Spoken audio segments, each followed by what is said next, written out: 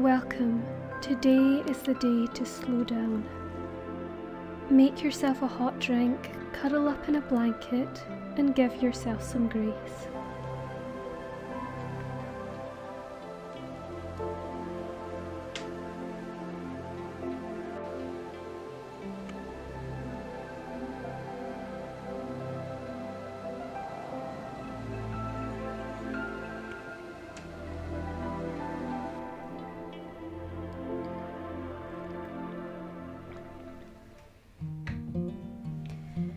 My name is Kat, and I am a Scotland-based adult third culture kid, and I make videos about slow living, mental health, and the art of homemaking. Today I'm going to be talking a bit about how to slow down and some of the regular slow living practices that I use in my own life. Now, all of these tips are designed with a busy lifestyle in mind, so they don't take that much extra time to implement, just a dedication to making some small changes in the everyday. The first slow living tip is to reconnect with your senses. As you carry out your morning routine, drive to work, or do everyday chores, draw your attention away from your busy thoughts and towards what you can feel or hear in the present moment.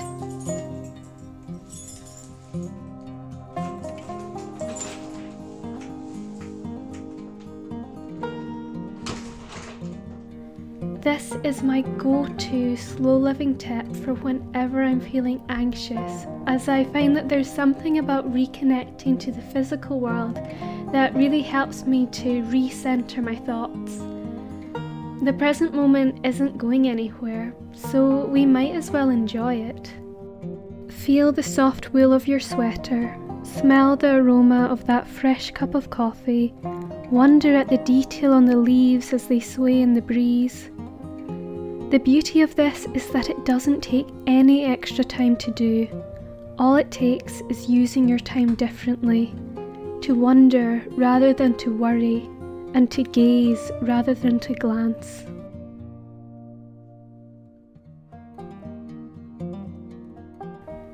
This matches with my second slow living practice, which is to take quiet intervals throughout the day to breathe and reconnect. So many of us live our lives in a virtual haze, and I personally find that when I'm constantly checking my social media, I feel dissatisfied, unfulfilled, and disconnected by the end of the day. I tend to think of the brain like a sponge that soaks up information, so when I'm constantly checking social media, it's no wonder that my brain feels full of tension and feels really heavy by the end of the day.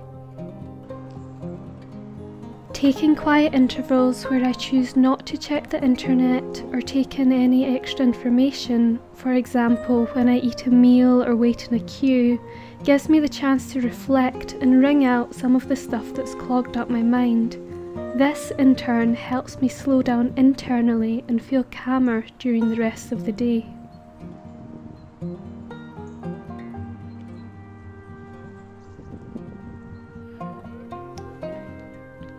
The next slow living tip is to take up a slow living hobby. Now, I know that I said at the start of the video that these tips were not going to take any extra time, and I meant that. However, there may be something about re-establishing priorities and working out ways to use time differently. For example, switching out 15 minutes or half an hour of social media for 15 minutes or half an hour of reading. For myself, I found that when I wanted to read and paint more, I needed to reduce the time I spent on social media and Netflix. Due to the unfortunately addictive nature of social media, this definitely isn't an easy switch to make, but I can attest that it is an incredibly fulfilling one. To reduce social media consumption in favour of slow living hobbies, it can really help to visualise how you will feel after doing that thing you've always wanted to do versus scrolling mindlessly through Facebook. If if you're looking for some slow living hobby inspiration, then I definitely recommend that you check out my video on the subject. And if you want some tips on how to reduce social media, I also totally recommend that you check out the YouTube channel Malama Life, which has an incredible video all about social media reduction and the benefits of this. Now for my final slow living tip, which is to take a full 24 hours of rest once a week. This might sound a little bit extreme to some people, but it really does wonders for just clearing the mind and helping to calm the nervous system when you take a full day to step back away from work. And by taking a full day off, I don't mean spending the rest of the day catching up on laundry, going to a movie, all these things and social events and activities that, yes, are wonderful, but are not necessarily going to give the reflective space and quiet and slow living intentionality that would really make a big difference. Honestly, I think that day of rest is going to look a little different for everyone depending on what your interests are. For one person, a day spent cooking and spending time with family and friends leaves them feeling full up and well rested. For another person, this may leave them feeling exhausted. So, in order to take a full day of rest, I would recommend sitting and writing a list of all the things that make you feel really well rested, all the things that fill you up and give you joy and leave you with boundless energy by the end of the day. If you are of a Jewish or Christian background, you are almost certainly very familiar with this concept. It is known as Sabbath or Shabbat, and it literally means stop or rest. And it's just a great opportunity to take a step back from the everyday, mundane routine of life and to just really invest in the truly joy-giving things.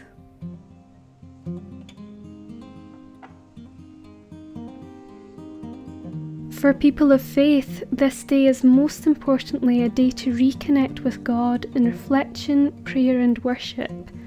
However, I believe that it is a practice that can be helpful for people of all faiths and none. For an idea of what an ideal Sabbath looks like for me, I'll spend the morning sleeping in, doing a peaceful yoga session, reading scripture and praying, then worshipping with my brothers and sisters.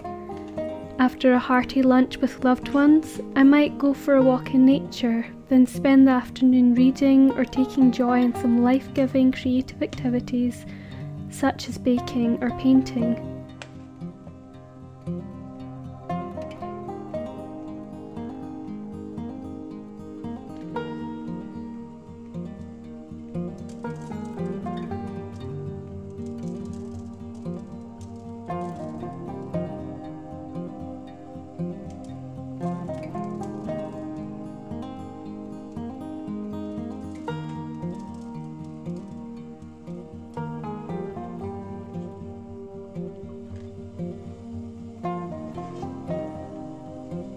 This slow living practice not only reconnects me with the joy of God, my loved ones and myself, but it also helps me to be so much more productive throughout the rest of the week because I'm working from a place of abundance and rest rather than a place from lack and exhaustion.